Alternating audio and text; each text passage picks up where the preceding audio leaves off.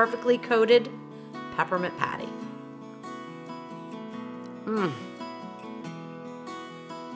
Welcome to the Salted Pepper, where we cook for real life using real food and we keep it real simple. Today we're going to make some delicious peppermint patties from scratch. It is super easy to do, only requires a few ingredients, and you can whip it up in no time at all and then get them dipped and chilled and ready to either give as gifts or to store in the freezer until you want a little snack. Now, this is the second time I'm filming this video, and so something interesting happened. I used a different brand of sweetened condensed milk, and I ended up with a yellow beige filling for the peppermint patties. Well, you know, peppermint patties are a solid, a bright white inside, so this was not gonna work, and I couldn't figure out why it was happening. In my test batches, that wasn't the case. It was very light and white, like it should be. So I told Jeff to go grab some other cans of sweetened condensed milk. I happen to have 3 different brands out there, and I used this brand, which is the Members Mark Sam's Club brand this time, and it is so much darker. I couldn't believe it. So we opened up the one that I usually use, which is Eagle brand, and opened up the Nestle brand, and I could really see the difference. So I don't usually say get a certain brand of anything, but for this recipe, I'm gonna suggest that you try to find the Nestle brand. If you can't find the Nestle brand, then definitely go with Eagle brand. Those are gonna be your best bet for this recipe. This was just too dark, and it's gonna make your filling beige in color. Okay, so I just wanna get that out of the way. The next thing I want to get out of the way is that this recipe makes a lot of peppermint patties, a lot of them. You don't have to make the whole batch. You can cut them in half or even in a quarter. It's no problem. Just cut back on all your ingredients. The reason why I decided to make a large batch is because I wasn't sure what I would do with the other half of the sweetened condensed milk can. So that's why I'm making a pretty large batch. But again, you don't have to. This is about 1 1/4 cups of sweetened condensed milk, so you can base your measurements on that. And I'll go over more of that, more of those details in my written recipe on my website. All right, so to make the centers for the peppermint patties is super, super easy. You only need a few ingredients. All right, so the first thing I'm gonna add is 1 can, which is 14 ounces of sweetened condensed milk to my stand mixer. You do not have to have a stand mixer to make this. You can use a hand mixer, or you can even just mix it up by hand. It'll be fine. A little tougher to do. You need a little elbow grease, but you can do it by hand for sure. So I'm gonna go ahead and pour this in to the bowl here.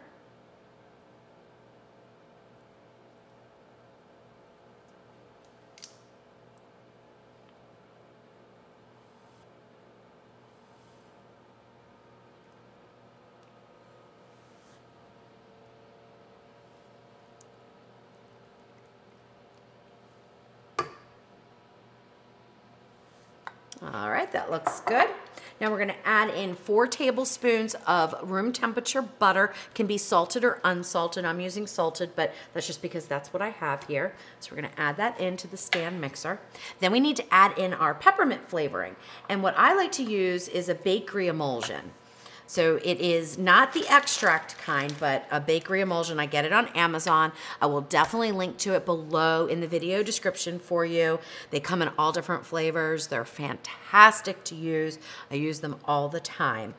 You're gonna use somewhere between 1 and 3 teaspoons of this, and that will depend on how much peppermint flavor you want in your peppermint patties. So I start out with 2 teaspoons and then add some more if needed.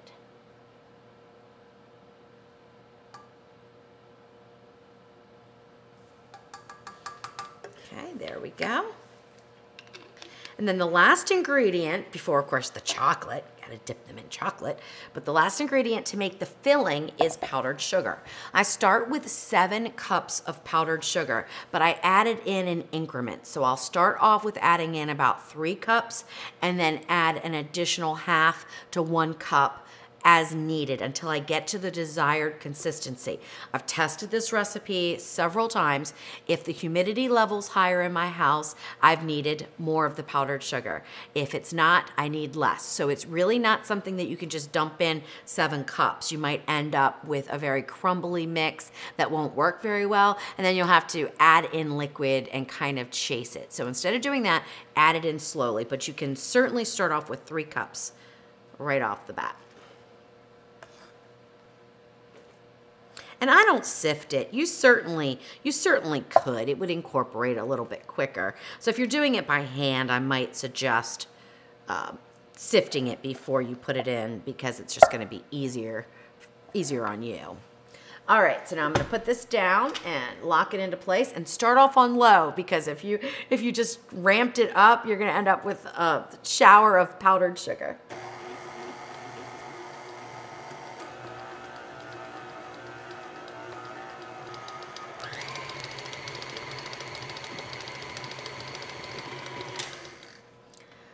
All right, so mixed in the first part. Now it looks beautiful, but it is not there yet. So it is still way too runny. So we're just gonna go ahead and add in another cup or 2.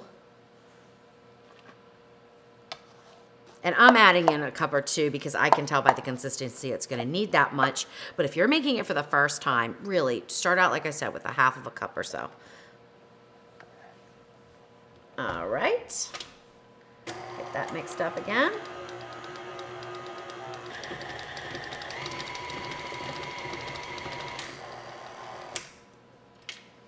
All right, it's looking better. It's a little stiffer, but not nearly what we need it to be in order to form our peppermint patties and have them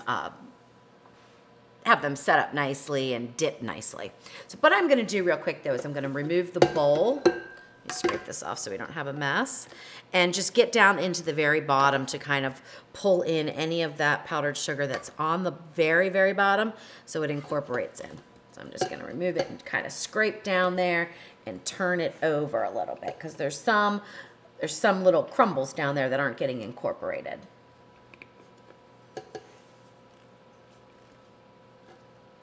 All right, that looks good. So now we can just keep adding a little bit more of the powdered sugar, and I will definitely show you the consistency that it needs to get to, okay? All right, so I'm gonna put in another 2/3 of a cup.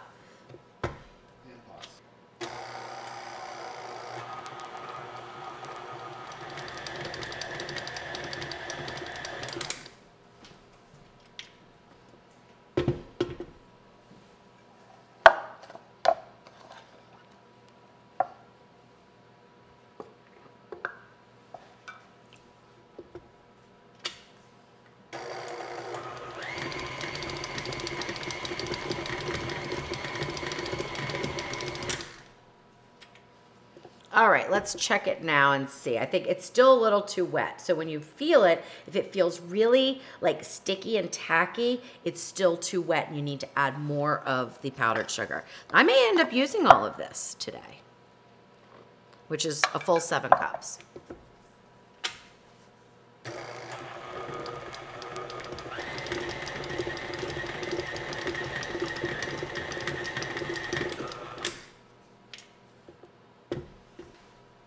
All right, that's starting to feel a lot less sticky. I'm gonna go ahead and remove the bowl again and just scrape it down really well.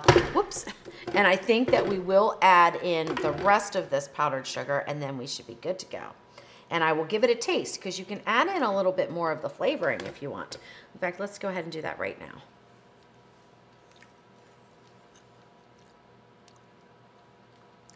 That's pretty good. I think I will add another teaspoon though. I just like mine really, really strong peppermint flavor. So we're gonna add in another teaspoon.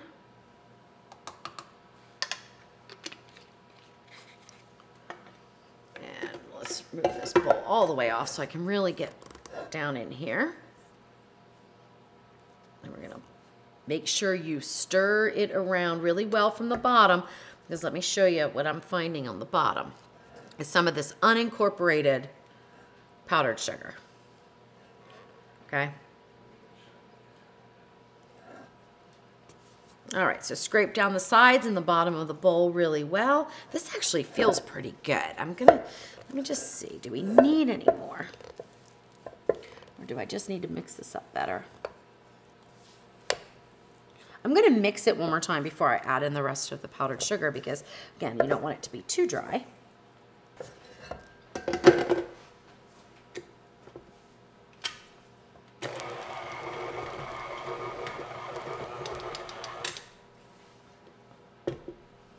All right, so go ahead and test it. If it is really sticky and tacky, it's not ready yet. This feels this feels pretty good. So we're good to go here. It's nice and smooth. So it's like a fondant or even a little bit of a Play-Doh, but it's not too sticky.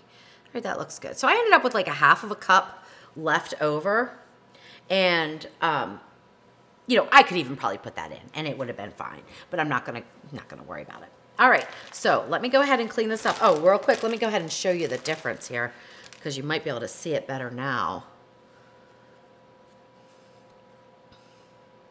There really is a difference. I hope the camera can pick it up. So these are gonna look nice and white inside of your chocolate, and this would just look beige, which is fine. I mean, so if you can't find it, it's just gonna be a different color. It's still gonna taste good and everything like that. Or you could even put a little bit of food coloring in there if you wanted, and you could make the center a different color. That would be perfectly fine. All right, let me clean this up, and then we're gonna get this into a plastic bag or a container, and we're gonna get it into the refrigerator just to chill for a few minutes. Then we're gonna make up our peppermint patties and get to dipping them in some delicious chocolate.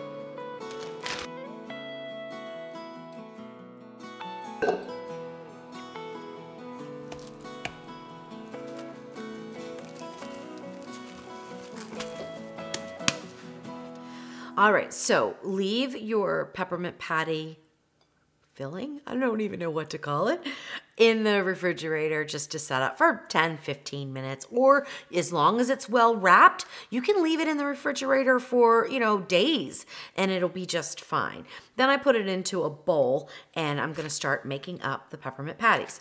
So what I like to use is the small scoop from Pampered Chef, just because it's the perfect size for a small peppermint patty, but you could use, you know, a teaspoon, a couple teaspoons, whatever you want. Just make a little ball.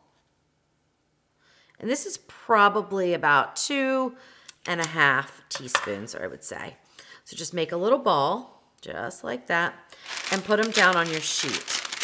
Now you can do one at a time here, which I will do just to show you. But usually I make the whole thing and then just go and punch them all down. So then I use a tart shaper, but you can use anything that's got a flat end to it. Put another piece of parchment on top and go just press it down. The thickness is important here. And the reason being is that if they're too thin, they end up flopping and sort of melting in the chocolate. So we want to have them about 1/4 to 1/2 inch thick, okay? That's going to be a good size, and when we freeze them, because you have to put them in the freezer before we dip them, it will hold up really nicely in the chocolate. All right, so I'm just going to make a small tray here to start. Like I said, this makes a ton of peppermint patties.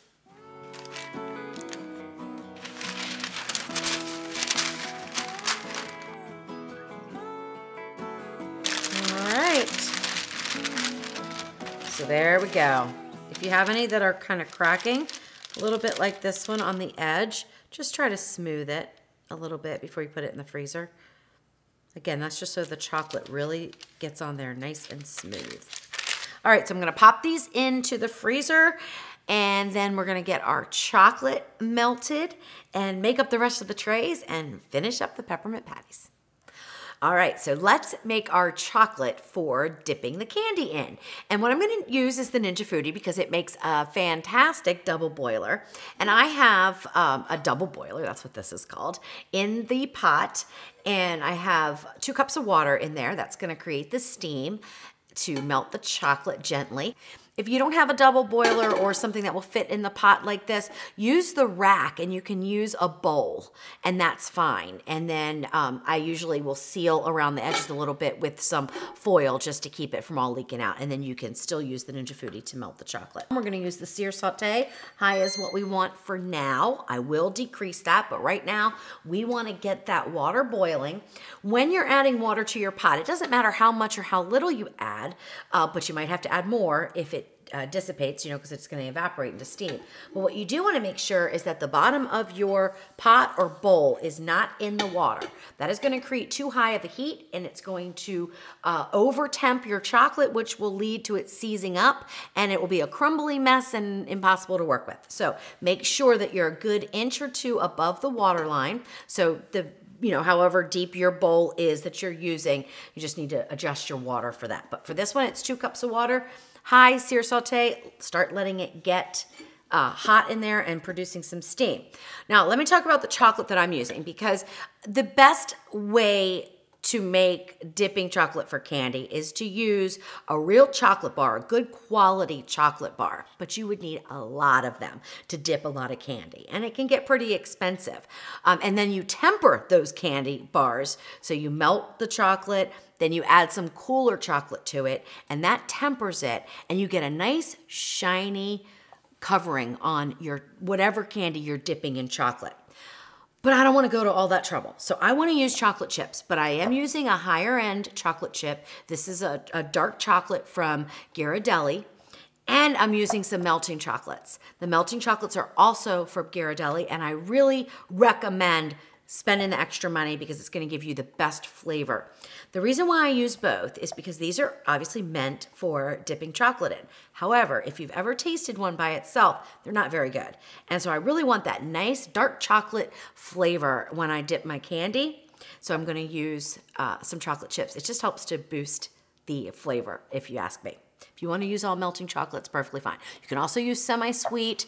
You can use milk chocolate. You know, you don't have to use dark chocolate to dip any of your candies in. You can use what chocolate you like to use. But this is what I'm going to do, and it's 8 ounces of each, which is about 1.25 cups of each type of chocolate. So I'm just going to go ahead and add these in. Then we have to wait for them to start to melt, which doesn't really take that long, and we'll stir them up.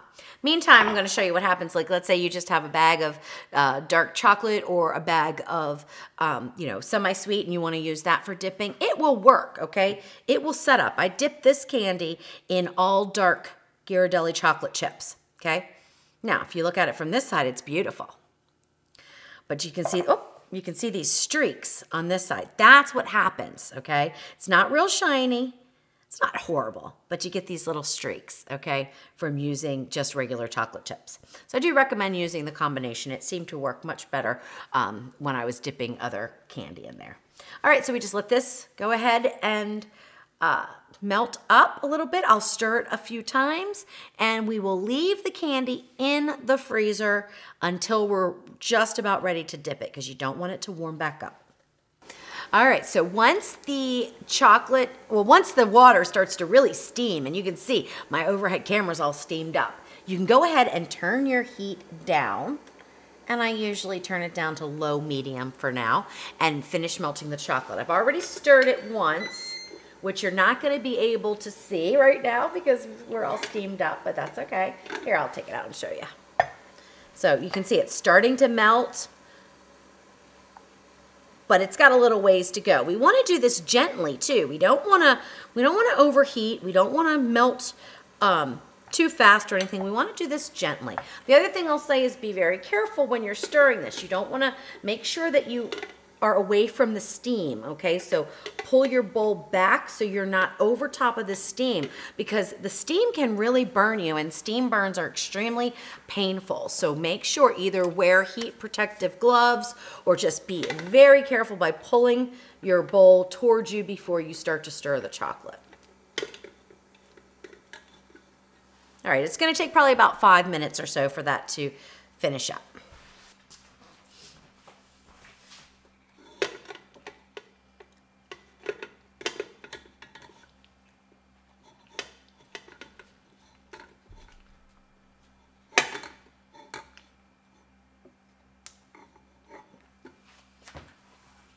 The other thing I should mention about the amount of chocolate and melting chips that I put in is that's going to depend on how big your bowl is in diameter. You want to have a good level of chocolate. So if you have a wider bowl, you're going to need a little bit more chocolate than I used. So try to find something that has a bowl that is about maybe 6 inches in diameter. That's going to work the best for you for dipping the candy.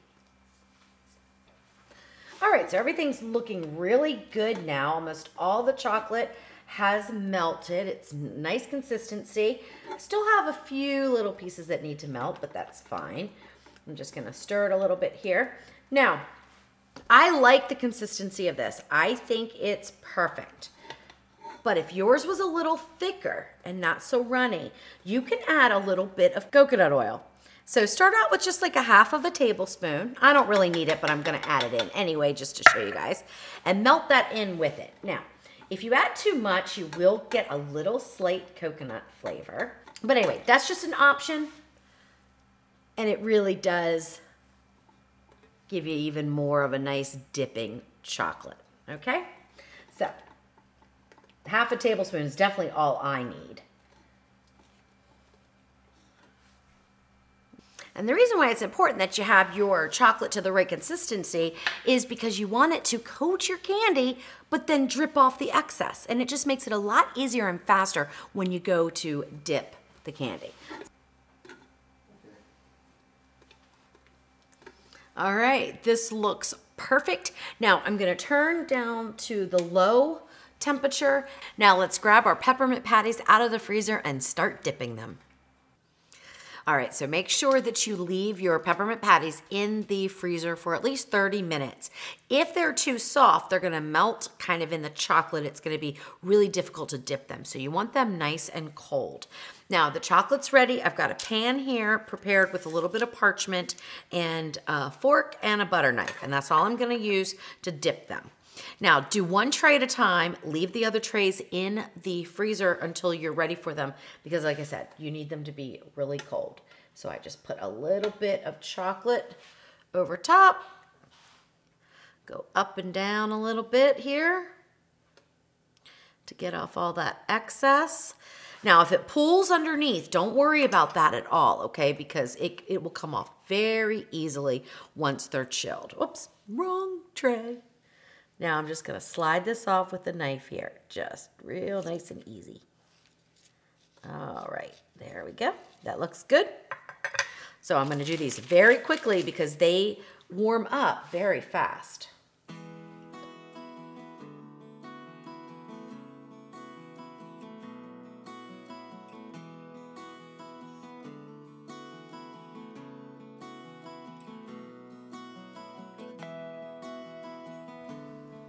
So this recipe made 62 peppermint patties. So like I said, you could cut it in half if you wanted to.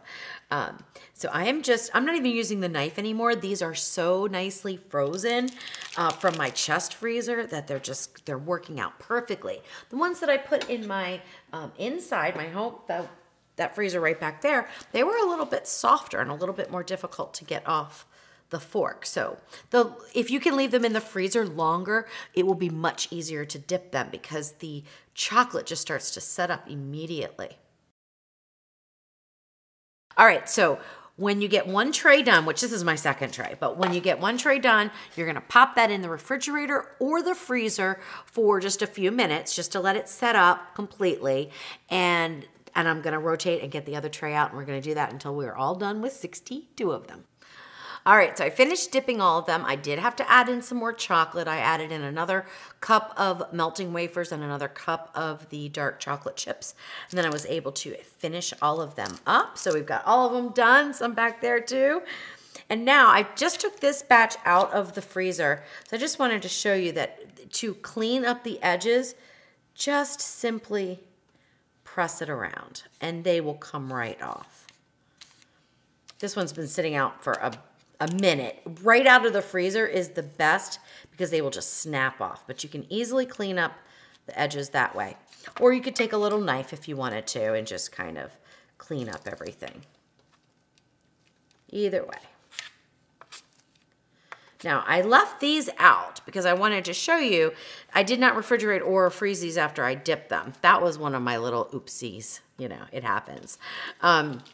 So they're a little bit harder to get off of the parchment. They're still like a little tacky. So you can let them set up on the counter. That's no problem, but leave them alone for several hours. But I just like to pop them in the freezer or even the refrigerator and then clean them up. And then I let them sit out before I wrap them up. So I'm just gonna clean these up real quick and we're gonna get to tasting. All right, that looks good. So ordinarily I would just leave those alone for a while, and then I like to store them in the freezer. That's how I keep them. And then every time I want one, I just grab one right out of the freezer. You don't even have to let it thaw. They're absolutely perfect. They're delicious. All right, here goes. So perfectly coated peppermint patty.